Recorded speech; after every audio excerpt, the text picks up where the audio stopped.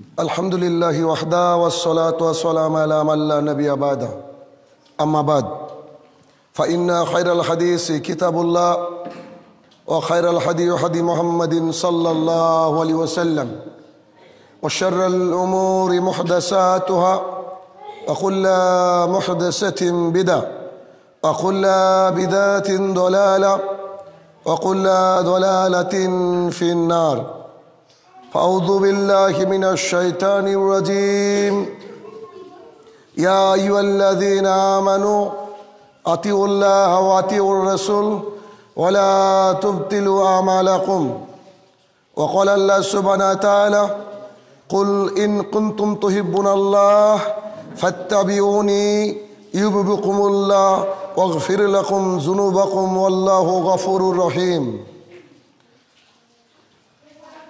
अन अबी हुरैरह रज़ियल्लाहु तआला अन्हु क़ाल क़ाल रसूलुल्लाहि सल्लल्लाहु अलैहि वसल्लम कुल्लु उम्मती यदखुलुनल जन्ना इल्ला मन आबा क़ीला या रसूलल्लाह मन आबा क़ाल मन अतअनी दखलल जन्ना व मन असानी फ़क़द आबा। अन आयशा रज़ियल्लाहु तआला अन्हा क़ाल क़ाल रसूलुल्लाहि सल्लल्लाहु अलैहि वसल्लम मन अमिला अमलन लैसा अलैहि अमरुना फाहुवा रद्दुन।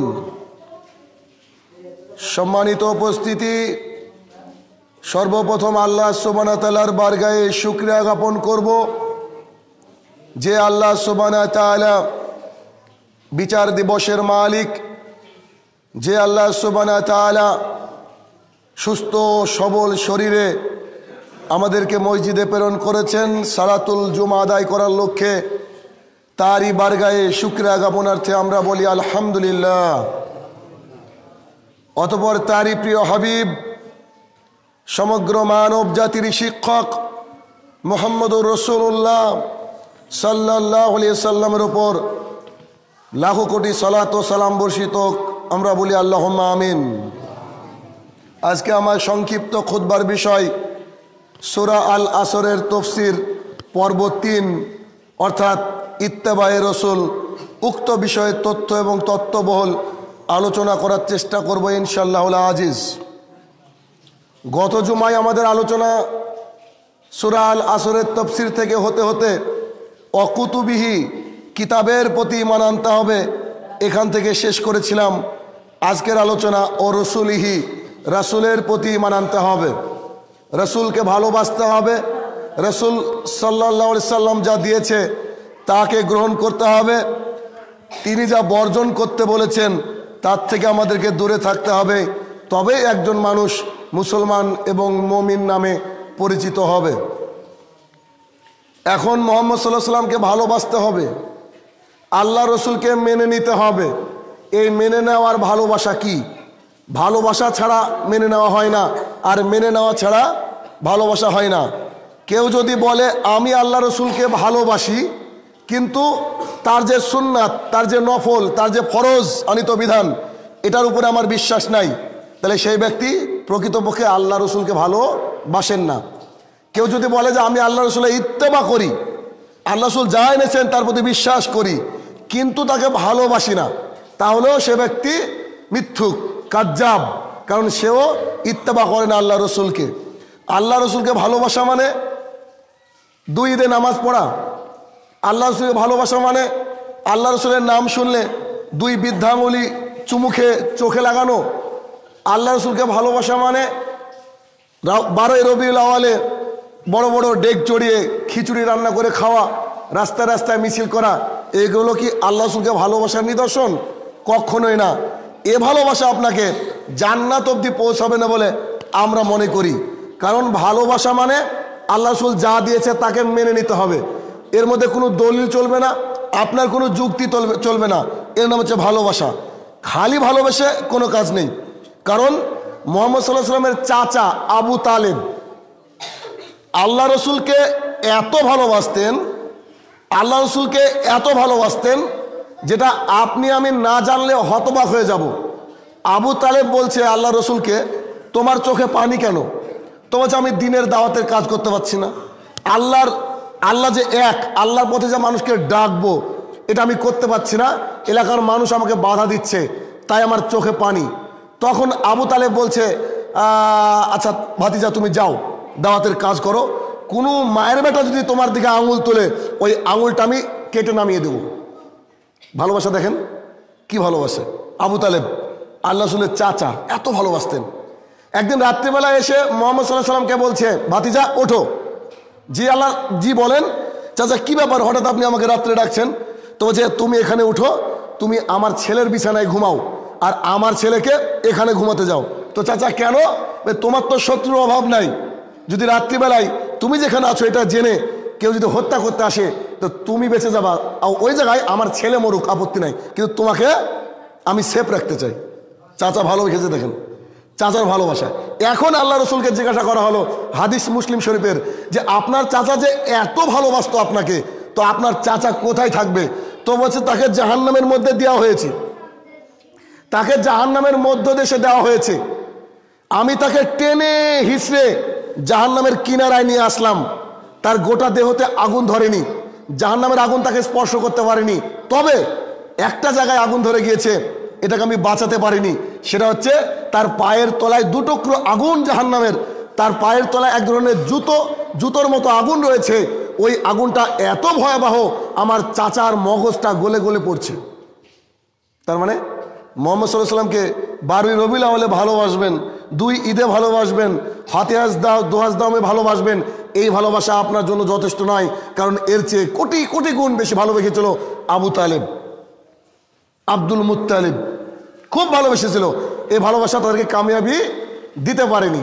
তাহলে কি করে ভালোবাসতে হবে? আল্লাহ রাসূল শিখিয়েছেন, আল্লাহ শিখিয়েছেন কোরআনুল কারীমের মধ্যে। আল্লাহ সুবহানাহু ওয়া তাআলা বলছেন, কুল ইন কুনতুম তুহিব্বুনাল্লাহ ফাত্তাবিউনি। আল্লাহ সুবহানাহু ওয়া তাআলা বলেন, আমাকে যদি ভালোবাসতে চাও ফাত্তাবিউনি, আমার নবীকে ভালোবাসো। যদি আমার নবীকে ভালোবাসতে পারো আমি তোমাদেরকে ভালোবাসবো।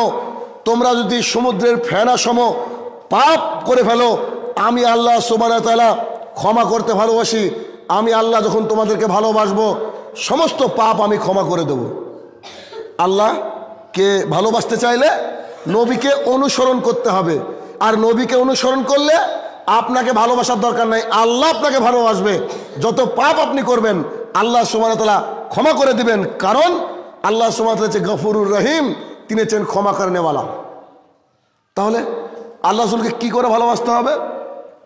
ইবনে মাসউদ রাদিয়াল্লাহু তাআলা আনহু বলেন, আব্দুল্লাহ ইবনে মাসউদ রাদিয়াল্লাহু তাআলা আনহু বলেন, একদিন তিনি কোরআনুল কারীম পড়ে তার ব্যাখ্যা বোঝাচ্ছেন মানুষকে। পুরুষেরা শুনছে, নারীরা ওই সাইড থেকে শুনছে। শুনতে শুনতে তিনি বলছেন যে মহিলাদের উপরে অভিশাপ, ওইসব মহিলাদের উপর অভিশাপ যেসব মহিলারা চুলকে বড় দেখানোর জন্য এক্সট্রা চুল লাগায়, পরচুলা লাগায় খোপাকে বড় করার জন্য।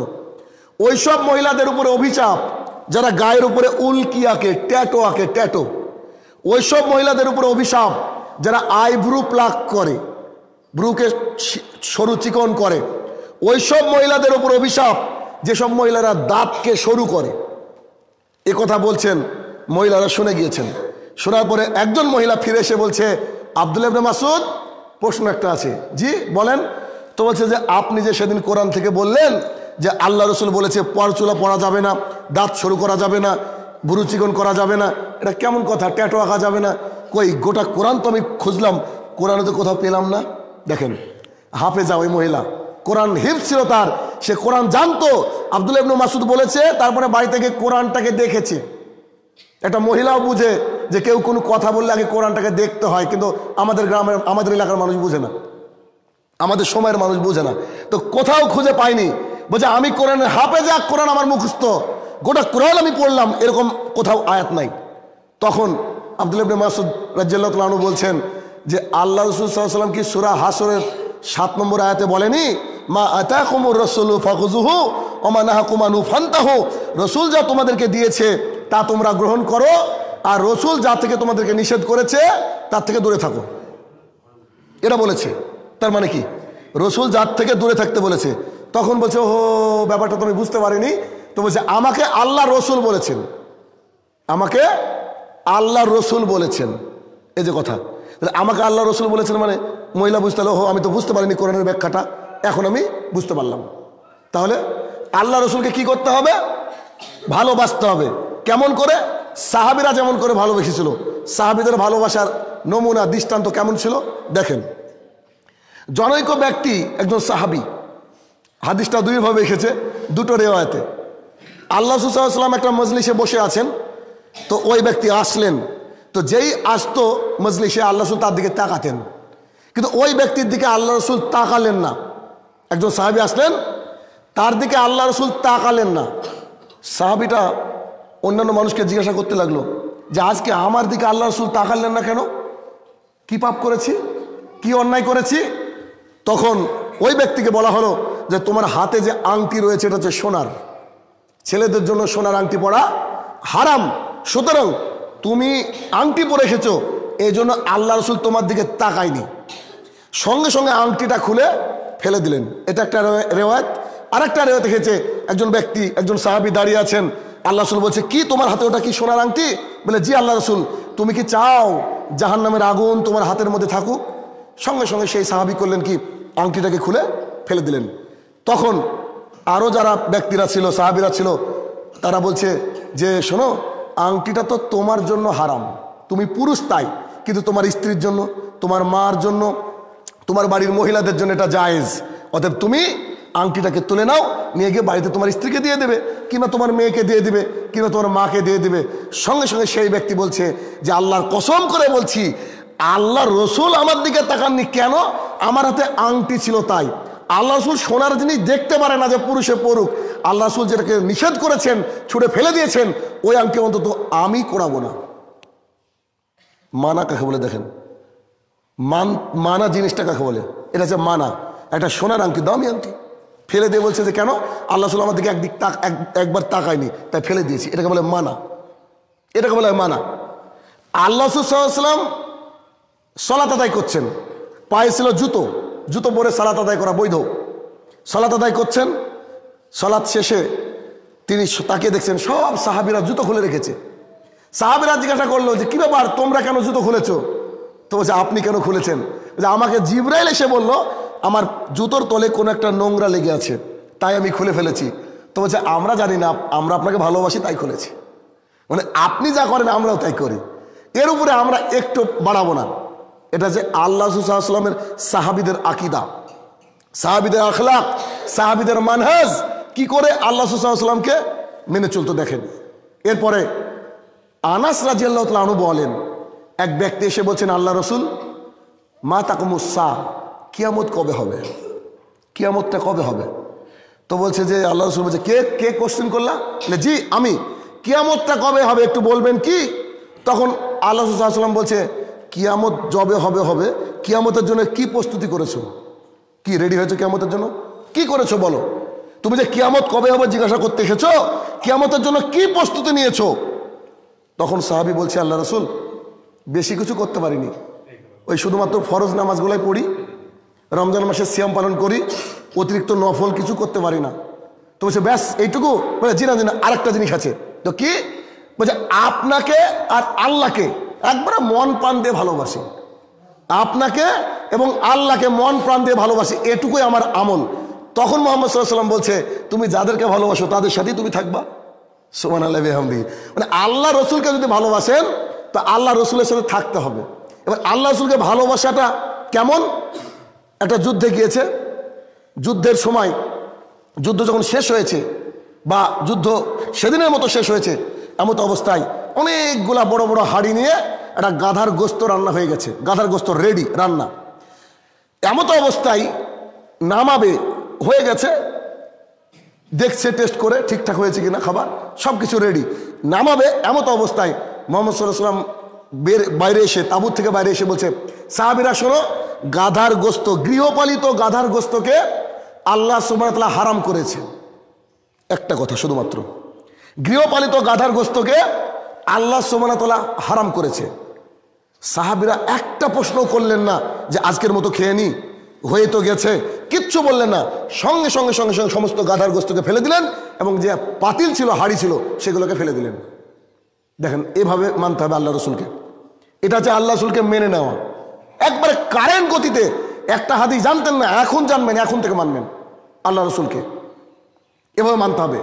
তখনও মদ হারাম হয়নি, মদের খুব চলছে মদিনায়, প্রায় অলিতে গলিতে মদ, প্রত্যেক বাড়িতে মদ, সবাই খাচ্ছে, সাহাবীরা খাচ্ছে। এমত অবস্থায় একজন ব্যক্তি দৌড়ে গিয়ে বলছে যে আল্লাহ রসুল বললেন মদকে হারাম করা হয়েছে। তো আনাস রাদিয়াল্লাহু আনহু বলছেন, আমি খেয়াল করে দেখলাম কেউ কেউ মদের গ্লাস হাতে ছিল, ফেলে দিল, কেউ কেউ মদ গিলে নিয়েছিল, ওটা বমি করে তুলে ফেললো, কেউ কেউ মদের হাড়ি তাদের ছিল, কলসি ছিল, কলসিগুলোকে রাস্তায় ভেঙে গুড়িয়ে দিল, যে আজ থেকে মদ হারাম। এমন নয় যে আল্লাহ রসুলের কাছে গিয়ে বলতো যেটুকু আছে এটুকু খেয়ে নি, তারপরে না, যখনই শুনেছে সঙ্গে সঙ্গে মদের হাড়িকে ফেলে দিয়েছে, ভেঙে দিয়েছে। আল্লাহ রসুলের কথাকে এভাবে মানতো সাহাবীরা, আল্লাহ রসুলকে এভাবে মানতো আল্লাহ রসুলের সাহাবীরা। চিন্তা করেন, তাহলে ইত্তেবা খুব কঠিন জিনিস। প্রায় 17 মাস যাবৎ সলাত আদায় করছে বাইতুল মুকাদ্দাসের দিকে মুখ করে সাহাবীরা। আল্লাহ রসুল সলাত আদায় করেন আর মাঝে মাঝে আকাশের দিকে তাকান, মনের মধ্যে দুঃখ, মদিনা মক্কা ছেড়ে খেয়েছে আমার প্রিয় শহর, কিন্তু আল্লাহ আমার কাবা যদি ওইদিকে করে দিত কতই না সুন্দর হতো। তাই আল্লাহ রসুলকে নামাজের মধ্যে আল্লাহ সুবহানাহু ওয়া তাআলা বললেন, হে আমার প্রিয় বান্দা, হে আমার প্রিয় রাসূল, তুমি তোমার কাবাকে পরিবর্তন করে নাও। আল্লাহ রাসূল সাল্লাল্লাহু আলাইহি ওয়াসাল্লাম কাবাকে পরিবর্তন করে নিলেন। একজন সাহাবী চলে যাচ্ছেন মক্কার অলিতে গলিতে, ওই দূর প্রান্তে গিয়ে দেখছেন যে একটা মসজিদে নামাজ আদায় হচ্ছে, তখনও বাইতুল মুকাদ্দাসের দিকে মুখ করে। উনি গেটে গিয়ে বলছেন যে আল্লাহর কসম করে বলছি যার হাতে আমার জান, আমি আবুল কাসেমকে দেখে আসলাম, মানে আল্লাহ রাসূল সাল্লাল্লাহু আলাইহি ওয়াসাল্লামকে দেখে আসলাম, তিনি সালাত আদায় করেছেন, একসাথে সালাত আদায় করেছি। আমাদের কাবা ছিল বাইতুল্লাহর দিকে মুখ করে সালাত আদায় করলাম। সাহাবীরা বলতে পারতেন যে এই নামাজটা শেষ করি, সঙ্গে সঙ্গে সাহাবীরা নামাজের মধ্যেই ঘুরে গেলেন। ইত্তেবা দেখেন, ইত্তেবা কাকে বলে? তো ইত্তেবা আল্লাহ রসুলকে মেনে নিতে হবে, যতই কষ্ট আসুক না কেন, যতই ঝড় আসুক না কেন, গোটা পৃথিবী আপনার বিরুদ্ধে, কিছু তোয়াক্কা করবেন না। আল্লাহ রসুলকে ভালোবাসলে আল্লাহ আপনাকে স্বয়ং সাহায্য করবে, আল্লাহ আপনাকে সাহায্য করবে। কিন্তু সেই আল্লাহ রসুলকে যে ভালোবাসার যে গতি, এই গতিটা আমাদের মধ্যে নিয়ে আসতে হবে যে আল্লাহ রসুল যা বলেছেন তাই আমরা মেনে নেব।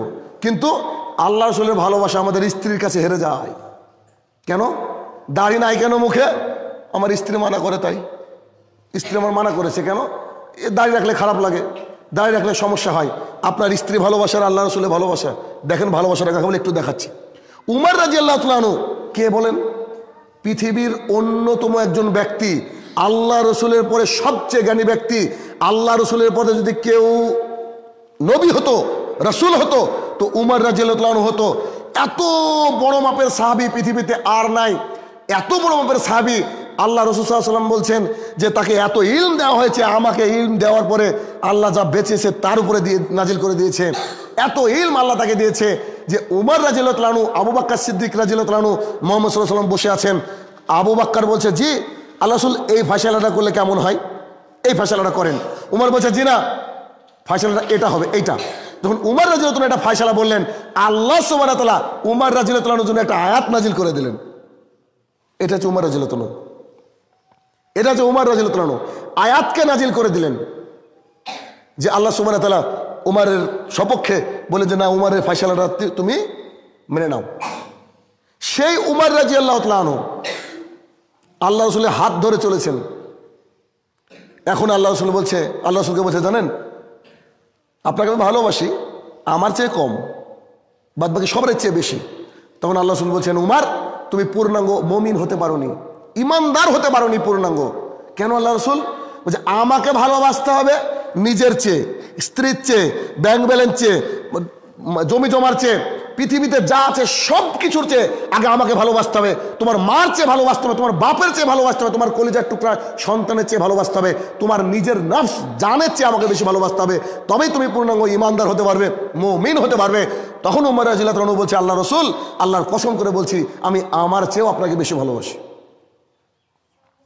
তাহলে যখন সবচেয়ে বেশি ভালোবাসতে হবে আল্লাহ রসুলকে, তাহলে সবচেয়ে বেশি ভালোবাসার নমুনা কি? মা আতাকুমুর রাসূলু ফাখুযু, আল্লাহ রসুল তোমাকে যা দিয়েছে তা গ্রহণ করো। পৃথিবীর কে কি করলো এটা আমার দেখার দরকার নাই, পৃথিবীর কে কি করলো এটা আমার দেখার দরকার নাই। আল্লাহ রসুলকে ভালোবাসতে হবে। আল্লাহ রসুলের যে হাদিস আপনি পাবেন ওই হাদিসটার উপর আমল করতে হবে। পৃথিবীতে আপনি ভিখারি হয়ে যান, মিসকিন হয়ে যান, কোনো আপত্তি নেই, তবে আল্লাহ রসুলকে মেনে নিতে হবে। আল্লাহ রসুলকে মানতে হবে, আল্লাহ রসুল যা বলেছেন তাই আপনাকে মেনে চলতে হবে। যদি না মানেন তাহলে ইত্তেবায়ে রসুল, আল্লাহ রসুলকে ভালোবাসা, এটা কিন্তু টিকবে না, এটা কিন্তু টিকবে না। আর ওই ভালোবাসা বেশি লাভ নাই যে ভালোবাসা আপনাকে জাহান্নামে নিয়ে যাবে, যে ভালোবাসা আমাদেরকে জাহান্নামে নিয়ে যাবে। আমরা সব মানি, সব ঠিক করি, যখনই দেখি ইনকামের ব্যাপার আসে, ইনকামের ব্যাপারে দেখেন আমরা উল্টো পাল্টা, হারাম হালাল এগুলোকে বাঁচি না। আল্লাহ রসুল বলেছে একটা জামানা আসবে যে জামানা মানুষ হারাম আর হালাল বাঁচবে না। তাহলে আল্লাহ রসুল যে সবচেয়ে বড় মানুষ, আল্লাহ রসুল যে পৃথিবীর শ্রেষ্ঠ মানুষ, এটাকে আপনাকে প্রমাণ দিতে হবে। আল্লাহ রসুলকে মানার গতিটা দেখেন। ভোরবেলায় দৌড়েছে, যে মক্কার ত্রাস ছিল, আল্লাহ রসুলের দাওয়াত প্রদানে বাধা দিত আবু জাহাল। ভোরবেলায় উঠে দৌড়িয়েছে আবু বকর সিদ্দিক রাদিয়াল্লাহু আনহুর বাড়িতে গিয়ে বলছে, আবু বকর শোনো ঘটনা আছে। তো কি? তো বলছে যে আচ্ছা, কোনো ব্যক্তি এখান থেকে বাইতুল মুকাদ্দাস গেল, ওখানে সব নবী রসুলকে নিয়ে নামাজ পড়ালো, তারপরে আবার আকাশে চলে গেল, জান্নাত দেখলো, জাহান্নাম দেখলো, আবার ওই লোক ফিরে এসেছে এক রাতের মধ্যে।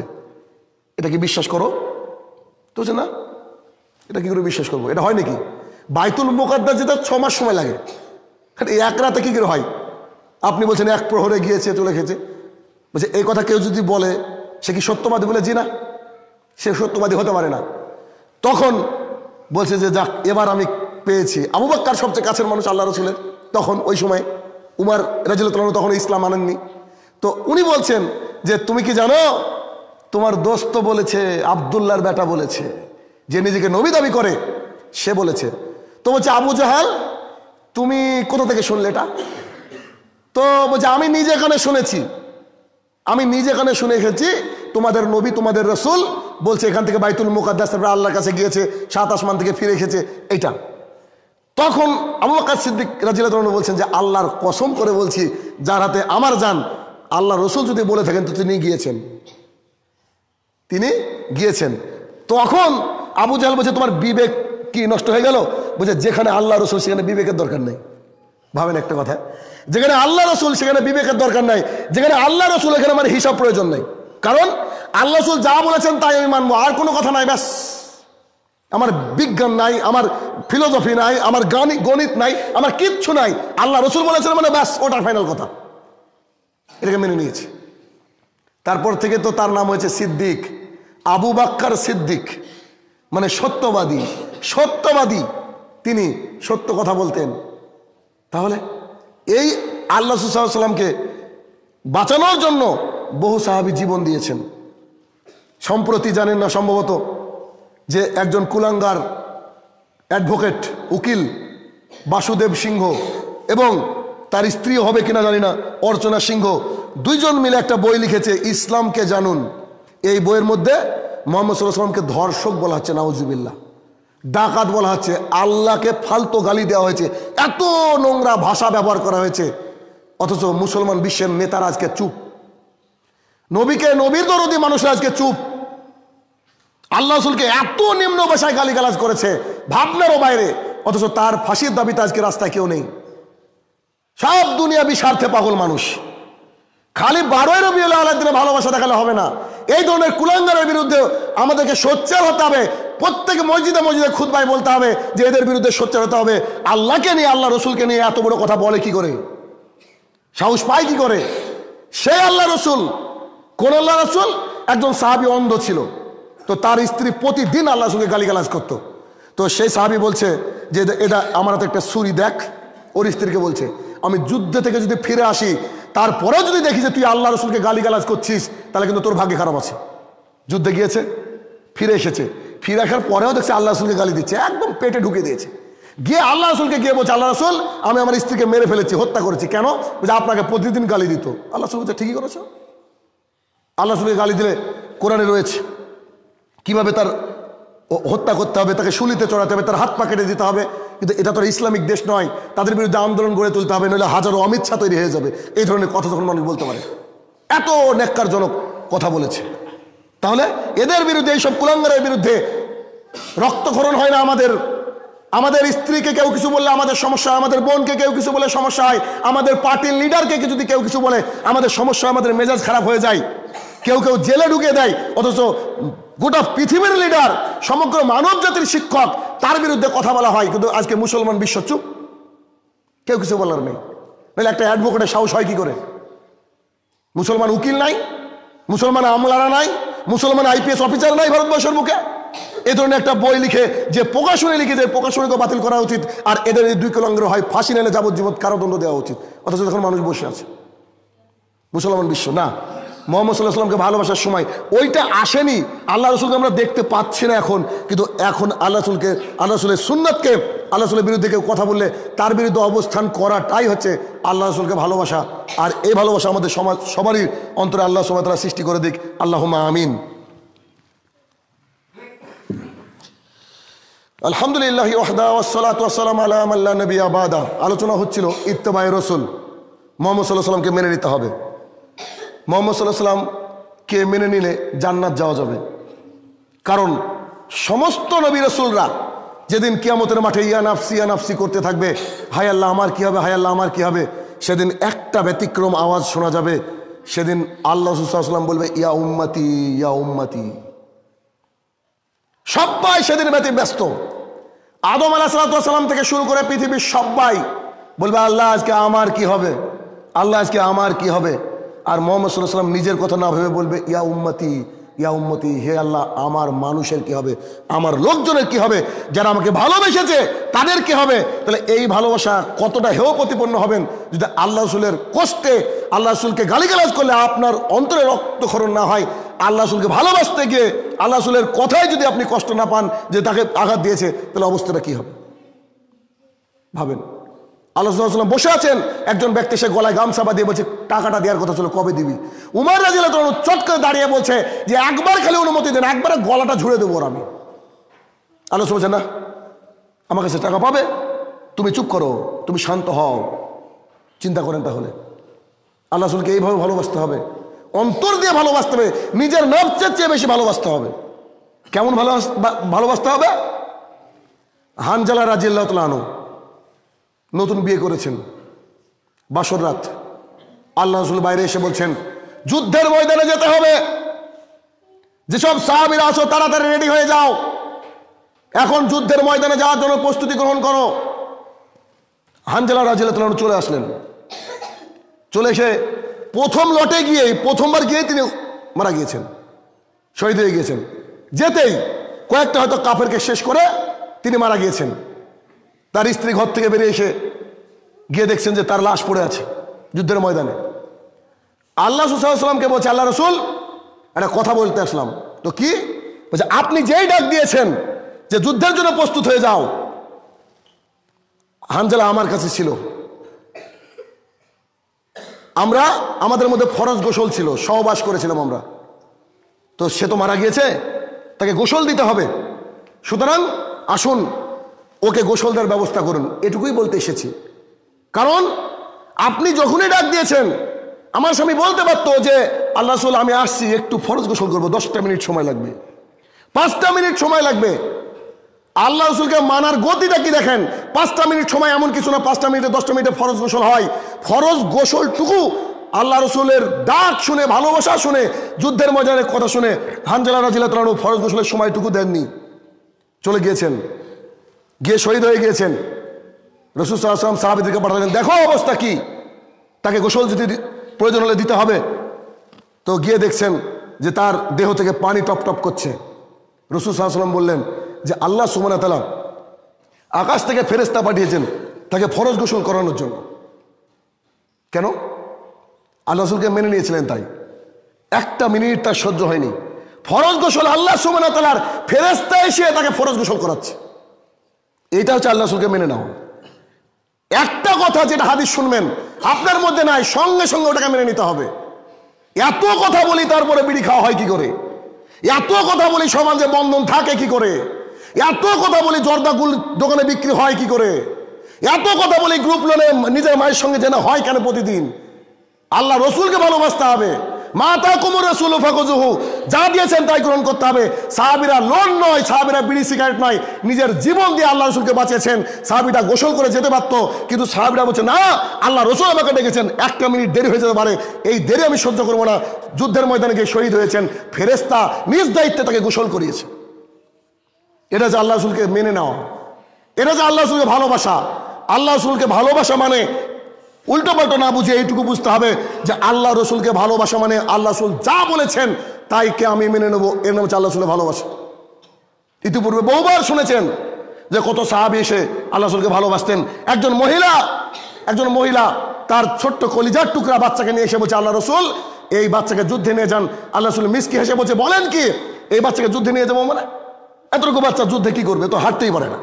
তো বলছে যখন আপনার দিকে তীর আসবে এই বাচ্চাটাকে আপনি ঢাল স্বরূপ ব্যবহার করবেন, এই বাচ্চাটাকে ঢাল স্বরূপ আপনি ব্যবহার করেন। কেন? আমি আপনাকে ভালোবাসি। এইটা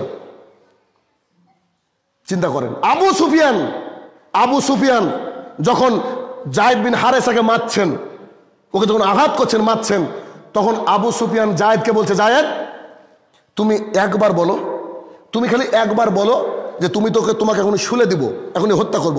তুমি খালি বলো যে তোমার জায়গায় তুমি বলো যে মুহাম্মদ সাল্লাল্লাহু আলাইহি ওয়াসাল্লামকে শুলে দেওয়া হলো। খালি বলতে হবে, তোমার মুহাম্মদ সাল্লাল্লাহু আলাইহি ওয়াসাল্লাম অবধি পৌঁছতে আমি পারবো না, তবে তোমাকে মারছি, তুমি মরার সময় খালি একবার বলো যে মুহাম্মদ সাল্লাল্লাহু আলাইহি ওয়াসাল্লাম শুলিতে চড়ছে, বা মুহাম্মদ সাল্লাল্লাহু আলাইহি ওয়াসাল্লামের শুলি হোক, ফাঁসি হোক, এটা তুমি খালি একবার বলো।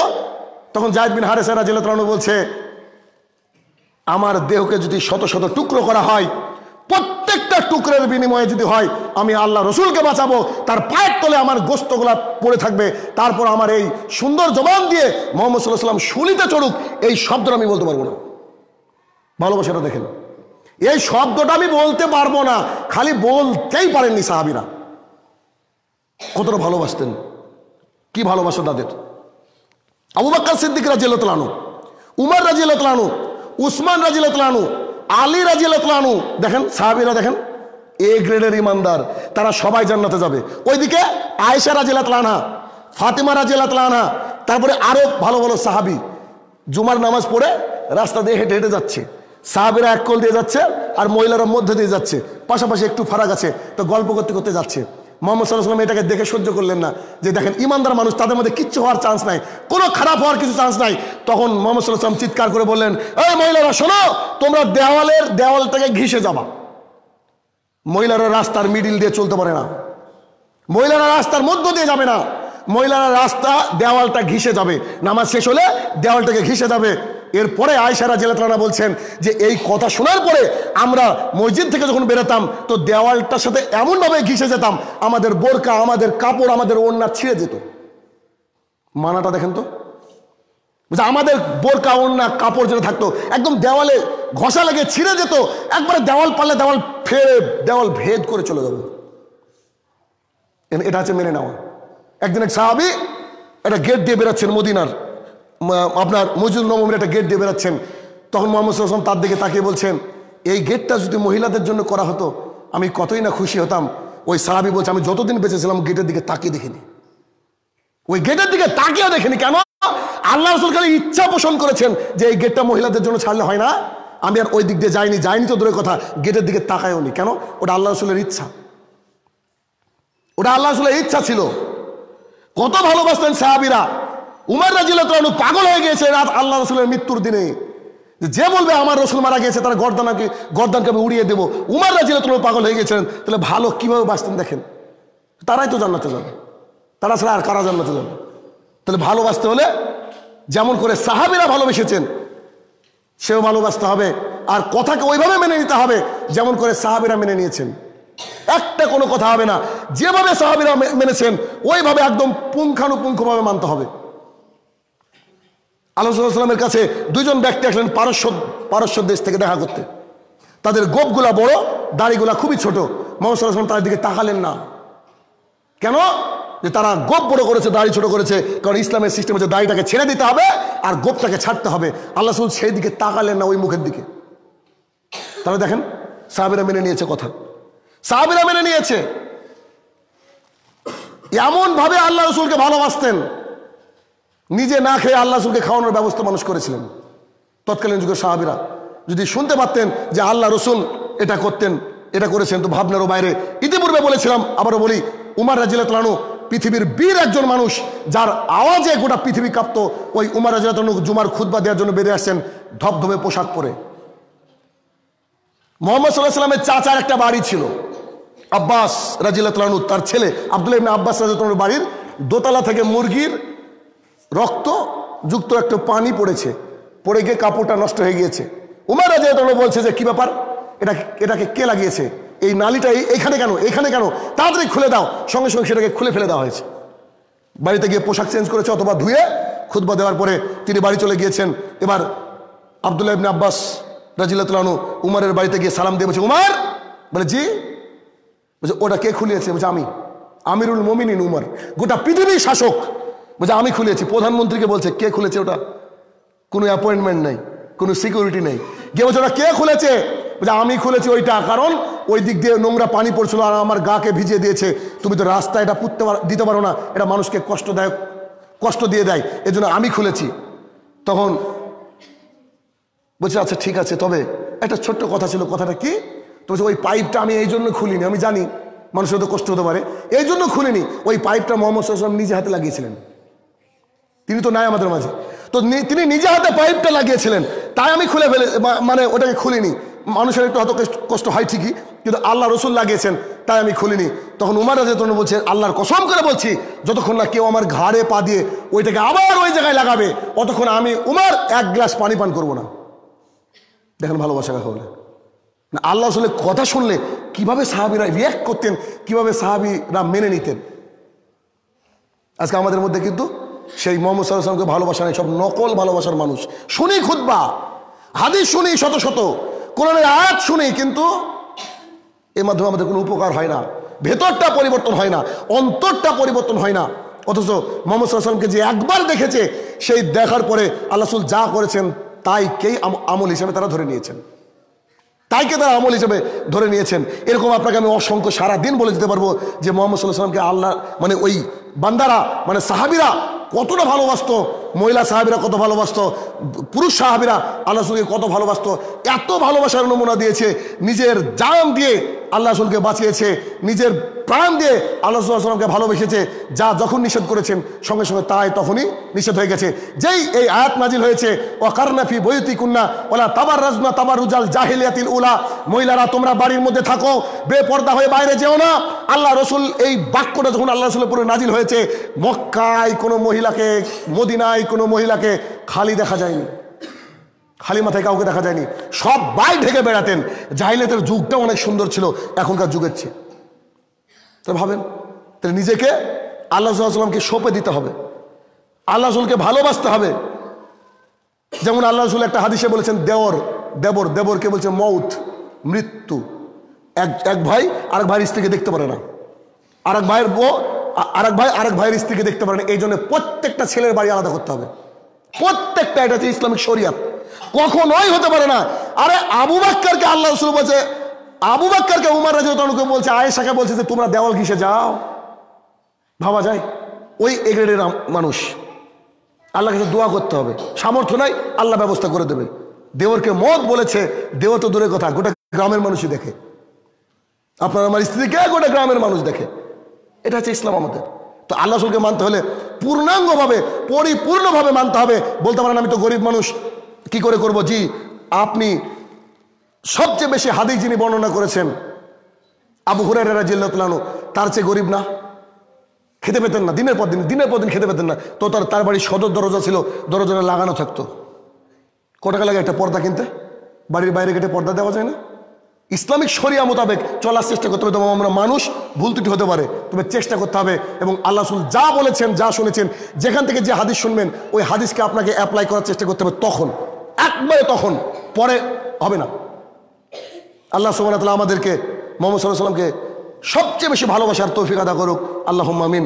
আমরা যেন জীবনের শেষ পর্যন্ত আল্লাহ সাল্লাল্লাহু আলাইহি ওয়াসাল্লামকে সাহাবীদের মতো ভালোবাসতে পারি, আল্লাহ আমাদেরকে সেই তৌফিক আদা করুক, আল্লাহুম্মা আমিন। সাহাবীরা যেমনভাবে, সাহাবিয়াতরা যেমনভাবে মুহাম্মদ সাল্লাল্লাহু আলাইহি ওয়াসাল্লামকে ভালোবেসে জান্নাতের সুসংবাদ পেয়েছেন, রাদিয়াল্লাহু তাআলা আনহু হয়েছেন, আমরা যেন সেটা হতে পারি। আল্লাহ যেন সেই তৌফিক আদা করুক। আল্লাহুম্মা আমিন। আমাদের মধ্যে ভুল ত্রুটি থাকলে হে আল্লাহ তুমি ক্ষমা করে দাও। আল্লাহুম্মা আমিন। আমাদের যারা অসুস্থ রয়েছে শারীরিক মানসিক, তাদেরকে আল্লাহ সুবহানাহু ওয়া তাআলা যেন শেফা দান করে। আল্লাহুম্মা আমিন। যারা সমাজে মজলুম রয়েছে আল্লাহ যেন শেফা দান করে। আল্লাহুম্মা আমিন। হে আল্লাহ, যে কুলাঙ্গার আজকে তোমার বিরুদ্ধে এবং মুহাম্মদ সাল্লাল্লাহু আলাইহি ওয়াসাল্লামের বিরুদ্ধে বই লিখেছে, হয় তাকে হেদায়েত দিয়ে দাও, নাহলে তাকে ধ্বংস করে দাও। আল্লাহুম্মা আমিন। হে আমার প্রতিপালক, আজকে এনআরসি এনপিআর সি এর যে সমস্যা চলছে, এটা যদি আমাদের উপরে পরীক্ষা হয় তো এই পরীক্ষা থেকে উত্তীর্ণ হওয়ার মতো তৌফিক আদা করো। আল্লাহুম্মা আমিন। হে আমার প্রতিপালক, আল্লামা দিলখুর সাইদি, ডক্টর জাকির নায়েক আবারও যেন সমহিমায় দিনের দাওয়াতের কাজ সুন্দরভাবে করতে পারে, তার জন্য তুমি তৌফিক আদা করো। আল্লাহুম্মা আমিন। আল্লাহুম্মা সাল্লি আলাই, আল্লাহুম্মা বারিক আলাই।